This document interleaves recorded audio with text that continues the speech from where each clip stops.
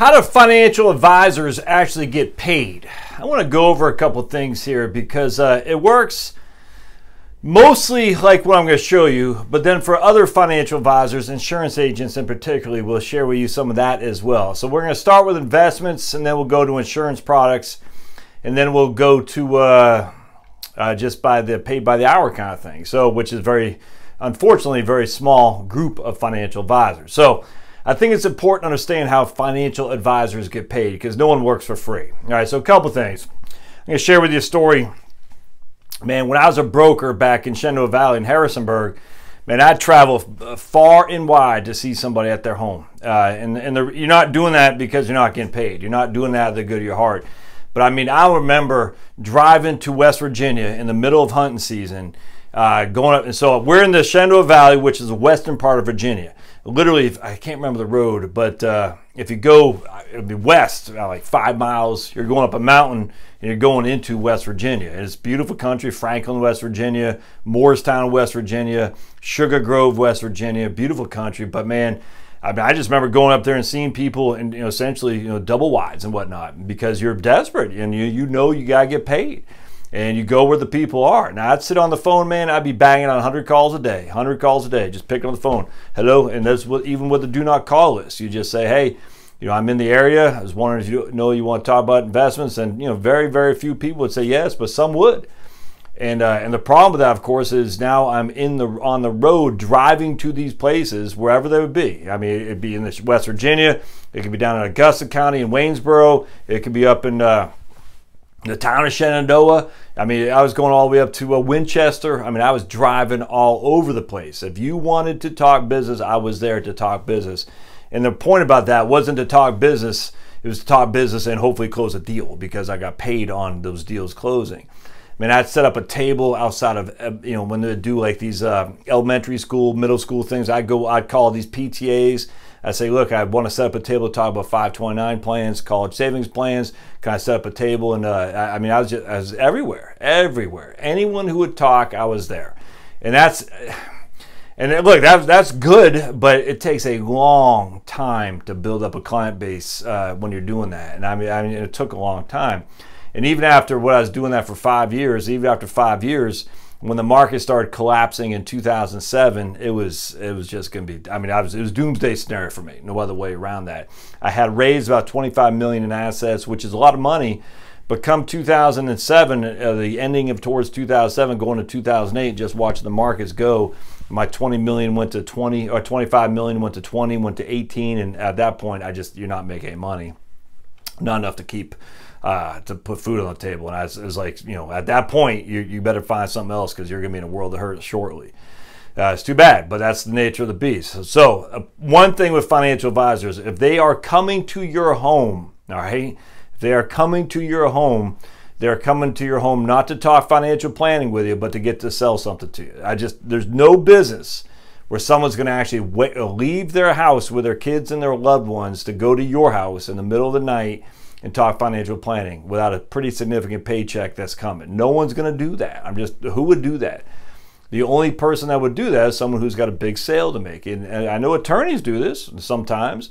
I certainly know insurance people do it, and I know financial advisors do it as well. They're doing it because they want to make a sale. I mean, it's no different than a window guy coming out to give you a quote on windows. I mean, these guys are coming out because they're hoping to make a sale. Nothing wrong with that. But you as a client got to know, why is he coming out here to see me? He's not coming out because he wants to see what my rugs look like. He's coming out because he's hoping to sell something. So you always got to recognize that. So if some guy is saying, I'll come out to your home, I would think twice about that. In fact, one of the guys I follow, Nick Murray, says, no, you shouldn't go to, I'm paraphrasing him, but he said they should come to your office. That's where you are in control. That's where you show the dignity of them taking the time to come to your office as opposed to you taking the time to go to them, especially if you're not sure they're going to be clients because your time is valuable. And I remember that. I remember driving up in West Virginia. I'd had, take a day. So what I try to do is try to line up 2 or 3 people I could see, at 10, 2, and 5 typically or something like that. And then I'd do a seminar at night. That was a goal. It never worked out like that. So that was the goal, was 10, 2, and 5, and do a seminar at night at 8 at a VFW hall or American Legion hall or something like that. But still, either way, that whole day now is gone. I'm not making prospecting calls in terms of calling 100 people a day. I'm literally just taking the whole day to drive, do all this stuff, and drive back. I mean, it's time consuming. So just keep that in mind, that if someone's coming to your home, sitting in your kitchen, they're doing it for a reason. Again, I don't fault anybody for this equation, but don't think that there's nothing that these guys they're not getting paid in a decent amount of money. So I remember going up there, I was doing I think it was Moorestown, or maybe I can't remember Moorestown, but I was doing it was Franklin actually. I was doing a seminar in Franklin, West Virginia at American Legion Hall. I think I had like 10 people. No, it wasn't American Legion Hall, it was a restaurant. Yeah, it was a relatively well-known restaurant. I think I had like 10 people coming out or something like that. And I was like, look, if I can get 10 people to listen to me, I'm there. And so I was doing a seminar, and I remember we're done with it, and I got a couple leads. Leads are just say, yeah, I'd like to talk to you. It's tough business. Well, anyway, so I'm driving home, and I took a wrong. And either I didn't have GPS, or because we're up in the mountains, my service wasn't working. I can't remember. But anyway, I got lost. And this is the middle of hunting season up in the mountains of West Virginia. I think it's 33, might have been the road, Route 33. I can't remember. And I had no idea where I was. It was, man, it was scary because I'm like, I'm running low on gas too. I was down to like a quarter tank, maybe even less. Oh man, it was like 1 o'clock in the morning. If memory serves, I think it might even start snowing. I know it's dark. I know it's just lonely, and I had no my phone wasn't working because I had no service. No bars or whatever. Oh man, I just remember thinking, if I break down the side of the road, who knows if some guy's out here hunting deer or whatever it was. I mean, I don't know. I'm just thinking. I mean, it was in the Shenandoah Valley, when hunting season comes along, people don't go to school. They're going out there. It's funny, man. It's actually a cultural thing, which I love. I think it's fantastic. You always know when there's hunting season because there's about half the classes there. So it's cool. All right, so with that said, that was how desperate that I was as a financial advisor, and your guy is as a financial advisor. Keep that in the back of your mind. All right, so let's go on how some of these work. You got Class A, Class C, AUM. And so what we're going to talk about for a broker, a guy who works like Edward Jones, I get this question a lot, or even Raymond James, they can sell you a product and make a commission. If they can do that, they inherently cannot call themselves fiduciaries. All right, so frankly, that term fiduciary means nothing to me. So don't get too caught up in that.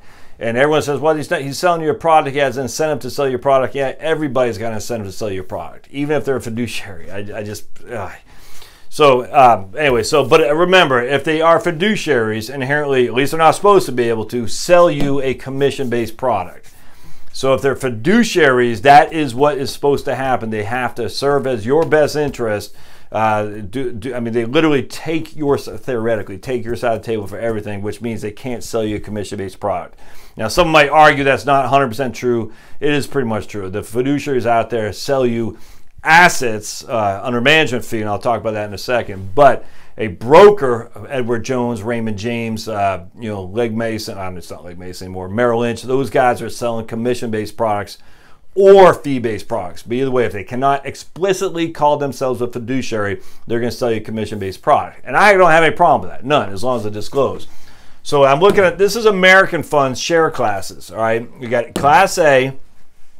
And what happens is, let's say you have $100,000 to invest, and you say, hey, American Funds guy, I want to invest $100,000, or not, hey, American Funds guy, hey, Ed Jones guy, Raymond James guy, I want to invest $100,000. Well, if it's less than $250,000, your commission is going to be 3.5%. That's what you'll pay.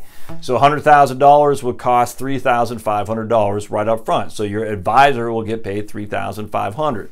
We know that to be true. So what happens is, and this is the problem with selling front A, or what's called front end sales charges, Class A, is that you get your first statement and it's always much lower than the investment you made because they literally take $3,500 out of the gate. So you have $100,000, now it's only worth $96,500, and you're like, I'm telling you, I've had that happen a couple times. Like, dude, it never occurred to me to prepare people that the commission will come out right at the first, and it's going to look bad initially because you lose $3,600 or $3,500. And the justification for that is, yeah, but now the fees are lower going forward. I'll talk about that in just a second. So here you got 3.5% on $100,000. That's a Class A. So you're going to say, okay, I'm losing $3,500. Going forward, there's what's called a 12B1 fee, which means it's 25 basis points on top of the mutual fund expense. So the American funds, their typical expense is about 0.5. All right, that's what their typical mutual fund expense is, about 0.5%. Can you see that? Not really. So let's do this. We'll say 0.5. Can you see that? Yeah, okay. So 0.5% is typically what it'd be. So we have $100,000. We put it in a Class A share at 3.5, so we lose 3,500. So we're down to 96,500, and then from then on, we're paying 0.5 plus the 12B1 fee. So we're paying 0.75% all told. So 96,500 times 0.75%. It's going to cost us about $725 a year from then on, and that's your all-in fee plus 12B1 equals 0.75%. So your all-in fee at that point is roughly about $725 each and every year. Now, that's going to, as it grows, you'll pay a little bit more. As it shrinks, you'll pay a little bit less. But that's what we know. You're going to pay $725 a year. Oh, actually, let me write this down here. I'll do it better. $725 a year. So let's give an example here. Actually, let me do this. You got $100,000, 3,500 commission plus 750 a year, roughly. So that's going to be your total all-in fee will be about 4,200 a year in the first year, and then 750 every year thereafter. You see that? Does that make sense? All right. So you're paying a lot in the front end, then you're paying not that much in the back end. Now, what happens a lot, unfortunately, is a lot of people, when they're not supposed to do this, let me get my PVC pipe, is they'll say, a lot of brokers will say, well, let's put you 20,000 here in fund American funds, 20,000 in Oppenheimer, 20,000 Putnam, 20,000 in Van Eck, and 20,000 in Hartford or something like that. And so then you're paying not 3.5, you're paying 5.75 on 5 different fund companies, and that's, you're not supposed to do that. And just look, I'm not saying Edward Jones does that, I'm not saying Raymond James does that. But it does happen without question, and it's just not supposed to do that, because you're going to end up paying, in that case, $5,750 when you could have just paid $3,500. So that's bad, and that's kind of what one of the issues about the industry that says, oh, we don't do that. We have no incentive to sell you something to maximize our revenue. Thus, a fiduciary makes sense because we're here for your best interest, not for ours. And that's not supposed to happen. And if that were to happen, that guy needs to be run out of the business, because everybody knows what's going on there. His compliance guy needs to say, why did you put Mrs. Jones in 4 or 5 different fund companies when American funds would have resolved everything because they got enough funds? It's I don't want to say it's illegal because he's not going to jail, but it's basically, for compliance, is basically the equivalent of illegal. And that's bad. Now, what happens, though, is a lot of people are trying to what's called annuitize their book. That means they want to say, look, you know, this front end commission is great. I get $3,500 on the front end, but after that, I'm not really making much money. I'm only making, for me, I'm only making, well, I'm not even making $750. That's what it's costing you. But for me as an advisor, I'm only making $250 a year. That's it. That's it. This is your fee, but for you as a client, that's your fee, $750. You're paying 0.5% to the mutual fund company. But because there's a 12B1 fee, you're paying 0.25 to the advisor to what's called service your account. It's basically a small incentive for the advisor to at least call you once a year. So for you, it costs $750 on total, but for the advisor, he's only making $250, and that's going to not be enough to pay the bills. So what a lot of advisors will say is, man, I like the idea of a front-end commission, but man, and so they're going to annuitize their book. And these, again, are brokers from a broker-dealer, not a fiduciary. And they're going to say, okay, well, forget that. Let's put everyone in Class C shares. And I'm a fan of Class C shares. So what happens here is you pay 1%, and that's to be $1,000. All right, that's what you're going to pay on top of the 0.5%. So you're going to pay 1% plus that mutual fund expense ratio of 0.5. So it's going to cost you $1,500 a year. For what it's going to cost you, $1,500 a year, because $1,000 to the advisor, $500 to the mutual fund firm. All right, so that equals $1,500. But the advisor is getting $1,000 a year. So over the course of 10 years, the advisor makes 1,000 times 10. He'll make $10,000. Where here the advisor is only going to make $2,500 total plus $3,500. $6,700 or so. So in this case, the Class C share is much more profitable for the advisor if he can stay in business long enough. And this is what my issue was. I was trying to annuitize my book, charge fees, because I wasn't a big fan on the front end commissions, because we're all told front end commissions are bad. So I said, okay, I'll charge 1% a year. Is ingrained in the portfolio, and I'll do that for 10 years. All right, and so basically what I'm saying is for every $100,000, I'll get $1,000 of income for the next 10 years. Does that make sense? Now the nice thing about Class C, and what I like Class C, is after 10 years they convert to Class A. All right, and that means the only thing you're paying here is this right here. So they go down from they're paying 1% plus the mutual fund fee. All right, so they're paying at that for the 10 years for 10. And then they're going, after 10 years, they're just going all down to this right here. They're paying 0.75. So your fees reduced by half. Isn't it a significant difference too? Because ideally too, after 10 years, your money has grown. So I always loved the Class C. I thought the Class C were fairest because the advisor got a decent amount of money over the 10 years in order to service your account, keep you active, keep you staying the course, so he can call you and all that to make sure that you're still talking to him. But then to reduce the fee a half, basically, once 10 years came out. But I thought Class Cs were wonderful, without question. I thought it was the best thing for the advisor and the best thing for the client. But what happened was that's still not considered fiduciary. It's still considered a sales pitch. And on top of that, after 1 year, what would happen is there'd be no more surrender charge. There's a 1 year surrender charge on these guys. If you sell it within 1 year of buying it, you're going to lose 1% as a sales charge. So what happens is a lot of advisors will say after 1 year, they'll say, well, that class isn't doing so well. Let's do this other Class C, and they'll switch you out.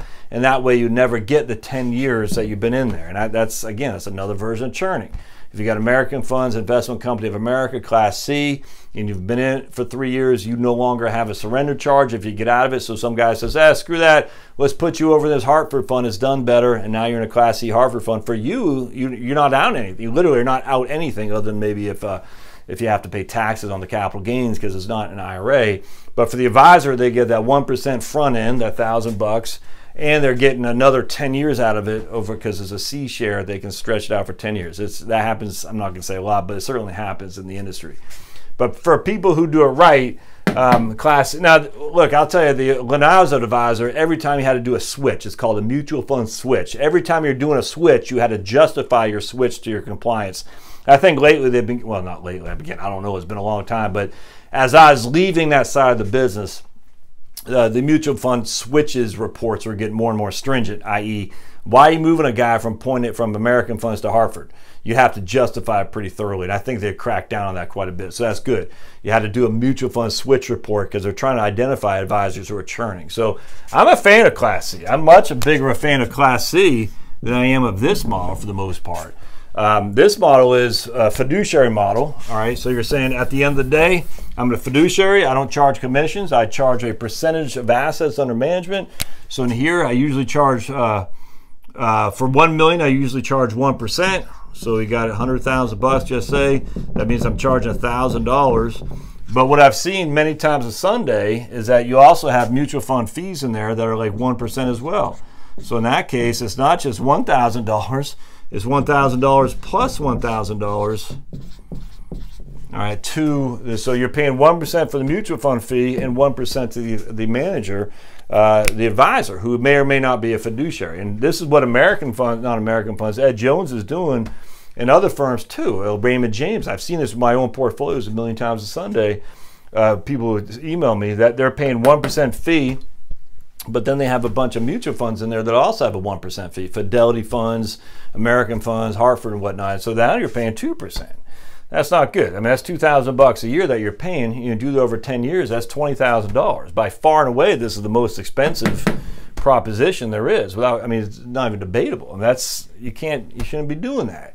So the question, but they don't disclose this other fee. They just disclose the 1% that they're charging, but they don't disclose the other fund fees that they have, which is ridiculous. So now what a lot of advisors, the fiduciary advisors, to avoid that, because they recognize that, hey, it's probably not so good that we're charging 2% and we're only showing 1%. So what they'll do is, A lot of these guys will charge maybe 1.5% on the first $500,000, and then maybe 1.25 up to $1 million, something like that. So they're going to reduce the expenses on the mutual funds. They're going to use ETFs, which will just say 0.1%, but then they're going to charge you 1.5. All right, so you're still paying 1.6, and that's still $1,600 you're paying on the assets of $100,000. So again, more in line with a Class C, but unlike a Class C, this never goes away. This never drops. A Class C, you know, after 10 years, it will drop.